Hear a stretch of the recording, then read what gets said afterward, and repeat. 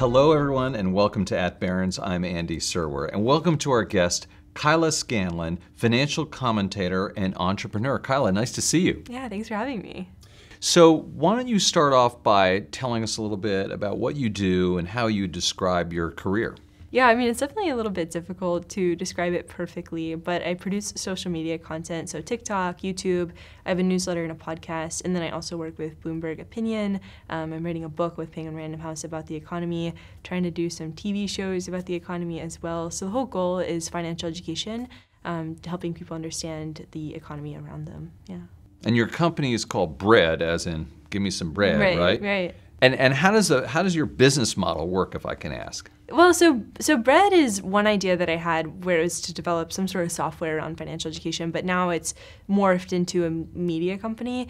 And the idea is to produce content at every level. So anybody who wants to learn about the economy, whether it be they learn through video, they learn through audio, they learn through written word, will have some way that they can go and access that content. So Bread has become an economics education company. And what about your book? It's called In This Economy? Right. Is that how you're supposed to say it? Yeah. In This Economy? With right? your hands like that too. Right. Yeah. Right. Yeah. What is it about? So it's about the economy. It's about inflation, the labor market, the Federal Reserve, just giving people the tools that they need to understand what's going on around them. And at the end, it's talking about policy solutions. So how can we make the economy that we live in a little bit better? But it's meant to be a reference guide for those people who are a lot of people who are like, I don't really know what it means when the Fed raises rates, or I don't really understand what it means when we say that we have more jobs. Like, why is the unemployment rate low? That sort of stuff. So it's meant to be a guide for people to really reference when they talk about the economy. Yeah, I want to get into what young people need to understand or what you think they want to learn about when it comes to financial markets. But first of all, I want to ask you about your upbringing. You grew up in Kentucky and started trading stocks or were interested in the market in high school? Yeah. Tell us about that. Yeah. So it was just something interesting to do, trading options, which was really maybe not the best. And my parents were supportive. They were like, sure. Why did you get into that? What made you interested in it? My dad had dabbled in it. Like he does that now. And so he was like, this is a cool way for you to explore mathematics and understand how markets work. So he was a big influence. He didn't work in the finance industry at all. He was doing all this on the side. And so he was a big influence on getting into markets and understanding them. Yeah. Right. And you live in Denver now. How did you end up there, pick to live there? Yeah, so I had moved out to Los Angeles after I graduated school to work at Capital Group out and like work on the buy side, do all that stuff. And then I ended up leaving them to work at a tech startup and build out their investment education arm. And with all of that, I was able to really get a grip on what I wanted to focus on, which was economics education. And I could do that remotely. And so Denver has a lot of sports. And I really like sports like biking and running and snowboarding. So Denver has all of those things. So that's how I ended up moving there, yeah. You put out a lot of your content on social media, TikTok, Instagram, et cetera. How did you first get into that, though? Making a video and putting it out there and then people liked it? How does that begin? Yeah. So I started making videos after I left Capital Group, like no longer under compliance. And they were mostly about science and what I was reading in different research papers. And then GameStop happened. And I was like, oh, this would be a cool thing to explain. And I had kept this blog all throughout college about my options trading experience. And so I had been used to creating content. And now I was aware of TikTok, which was a way of making video content. And so I was like, oh, I'll just do some of my blog posts in video form. And had done these different skits explaining like the $1 million deli, if you remember that, like that crazy story. I just started making these videos and posting them on Twitter. And people were like, these are funny, and it worked out, yeah. So you started on Twitter, and now you're on Twitter and I said, Insta and TikTok. And so do you do different pieces of content on different platforms? Talk to us about your social media strategy. How does that work? Yeah. So TikTok was the main one, and then cross-posting to Twitter. I do Instagram Reels. So I make one short-form video a day explaining something. I'll make one video a day and post that on TikTok, on YouTube Shorts, on Instagram Reels. And then I produce one newsletter a week, which can be anything from media literacy to how we should think about inflation. And yeah, so like a newsletter, podcast, all of that stuff. Do you do it all yourself? How do you make these videos? I mean, they're, produced. You're doing it yourself in your house? But yeah, so I edit them, film them, edit, and yeah, post them. Are they essentially the same on the different platforms? The short form videos are all the same on the different platforms, but the YouTube is normally a little bit more in depth, and then when I cut the audio for the podcast, that is a little bit different as well. And they're just popular by word of mouth? Did you have to do marketing? Did you have to do ad campaigns or anything? No, I feel really grateful. People just resonated with it.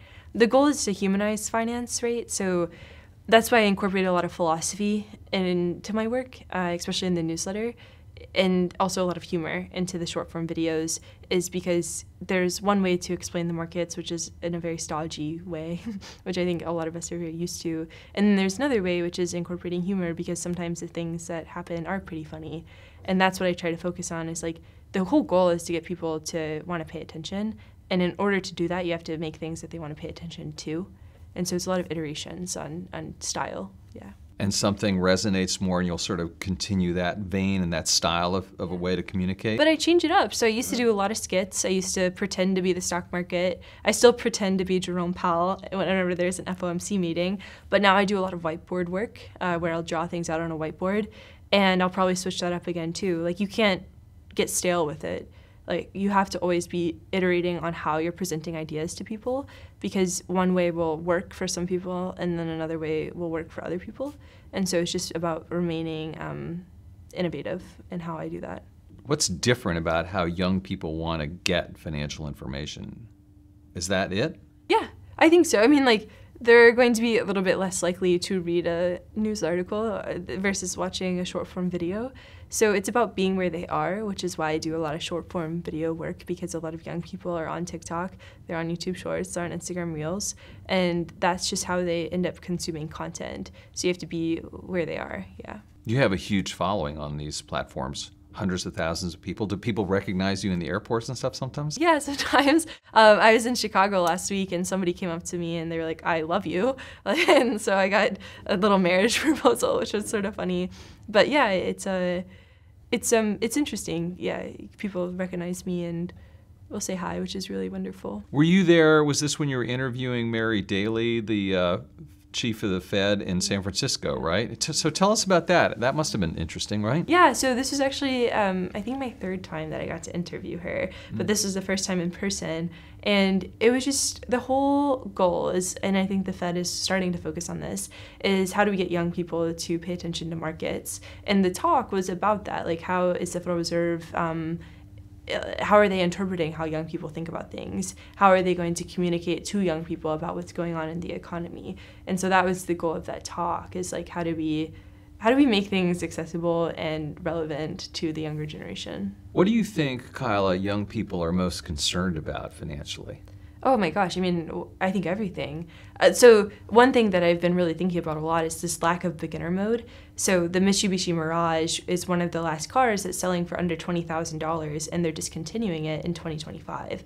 And so now there's not a lot of cars that are under $20,000. You know, we have a housing crisis. It's really difficult to get a starter home. And then I think also the starter jobs idea too, like whether it be elite overproduction or just the struggle to find a job that will pay a wage that matches the lifestyle inflation or the rent inflation, whatever it be. I think that, like, it's just really hard for young people to have a stepping stone. So now you kind of have to, you don't have a stone in the middle, like you have to hop to the next stone, and that hop is scary.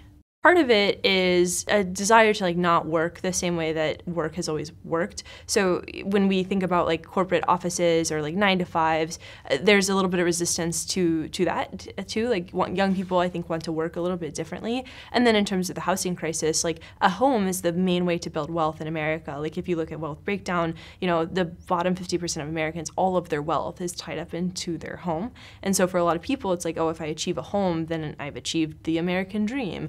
And then the same with, like, a starter car or whatever. So I think for young people, it feels like the American dream is eroding. And you could say that about any generation, right? Like, Gen X could have felt the same way, boomers could have felt the same way. But I think it's just a little bit more visceral right now because of how expensive things have gotten over the past few years. I mean, you have a pretty wide purview. You've got, you know, houses and cars and interest rates and the Fed.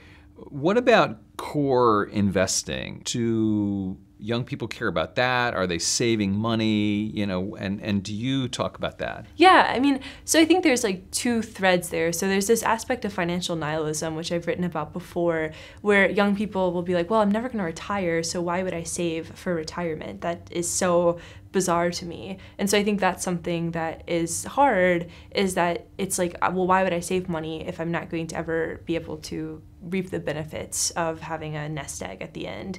And I think that there's a lot of interest in investing and a lot of interest in the stock market, but there's friction in getting there. Like you have all these apps like Public, Robinhood, whatever, where it is accessible to invest, but the idea of like putting your money into the stock market or trying to understand what the stock market is feels really difficult and dark for a lot of people. Mm-hmm. And so that's something that I do talk about, because going back to that point that I made earlier, the bottom 50%, all their wealth is tied into their home. If you look at the top 10%, all of their wealth is tied into business ownership and stocks. And so the main way that we can redefine wealth in the United States, especially for young people, is giving them access to business ownership opportunities, as well as giving them access to the stock market. And so I think it's incredibly important that we figure that out. But obviously a lot of people have been working on that, and it's not something that's super easy to do.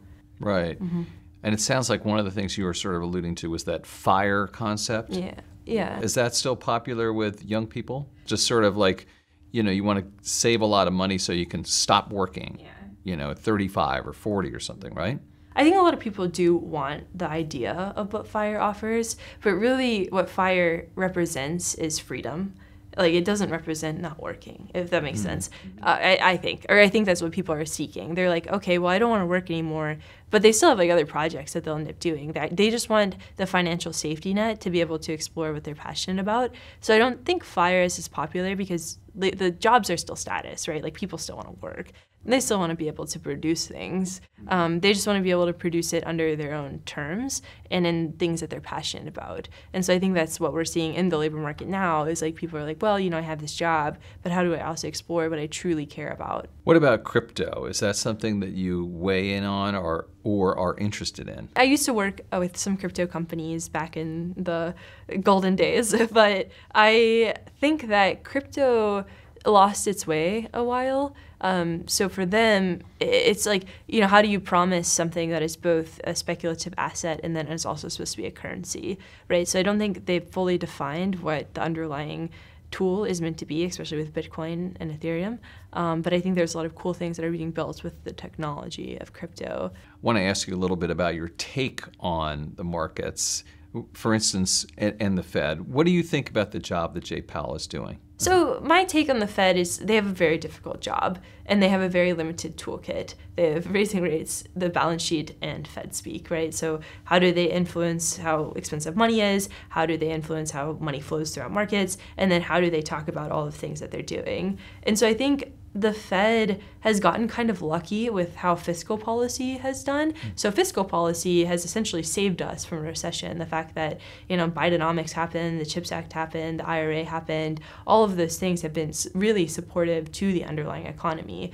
The Fed has been raising rates, but I don't think that we've seen rates really take hold in a lot of aspects of the economy, except for housing, right, where mortgage rates are now at 8%. So I think the Fed has done what they can with what they have, but I'm not sure if their toolkit is effective in achieving the goals that they want to have. And I don't know if the goal should be 2% inflation. Like, I do think a lot of people are pushing back on that, like this arbitrary-ish number. It's like, why are we going to potentially sacrifice the labor market for that, right? Right. And sort of fiscal policy's been at odds with monetary policies, right? Yeah. Got it. And then what about the stock market? Are stocks too pricey? What do you think? I mean, I think it's an interesting time for the stock market because now you have the bond market where you can get 5% essentially risk-free. Yeah. And so I think stocks are looking less and less attractive for a lot of people. And they've totally not traded on fundamentals forever, right? So they're just sort of speculative tools. But I think that it can be considered pricey, especially if you think about reconciling the valuations relative to fundamentals, yeah. And final question, Kyla, where do you see yourself 5, 10, 15 years from now? What are your goals in terms of your career? I mean, I'm really grateful for where I am now. Being in this room with you is really wonderful, and having all the opportunities that I have, especially with the book. So yeah, I mean, I think For me, it's just about how can we get more people to understand the world around them. Because if you live in a system that you don't understand, like if you don't understand why the Fed is raising rates, if you don't understand how inflation and unemployment are related, it can be really overwhelming and really confusing, and it can lead you to make decisions that are maybe not the best decisions for you. So in 10, 15 years, I just hope that I'm still pursuing that goal in a meaningful way, is like helping people understand the world around them. Kyla Scanlon, financial commentator and entrepreneur, thank you so much for joining us. Thanks for having me. This is At Barron's. I'm Andy Serwer. We'll catch you next time.